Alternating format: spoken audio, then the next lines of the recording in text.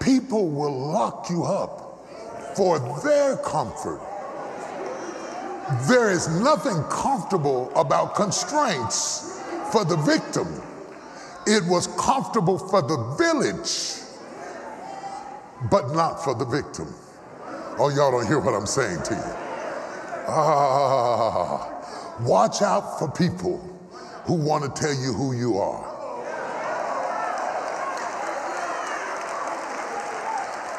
The better conversation is to ask me who I am. But when you, who don't even live in any part of the triunity of myself, try to tell me from the outside who I am, you have stepped on private territory. You cannot tell me who I am.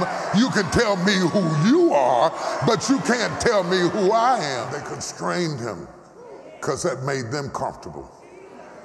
I'm not denying the fact that the man had problems.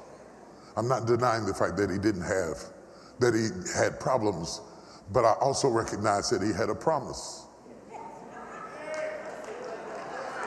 And when you are trapped between your problems and your promise, people want to move you out of the way because the lack of definity makes people uncomfortable.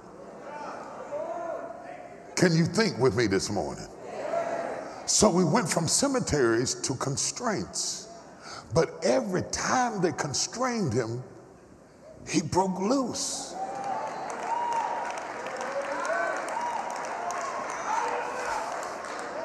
Look back over your life at the many times people tried to constrain you and tell you how far you could go and what you could do. They were all wrong. No man can constrain you. Anytime any people oppress another people, the chain will eventually break. Because no man can change what God has liberated. Every liberated soul in here, holler.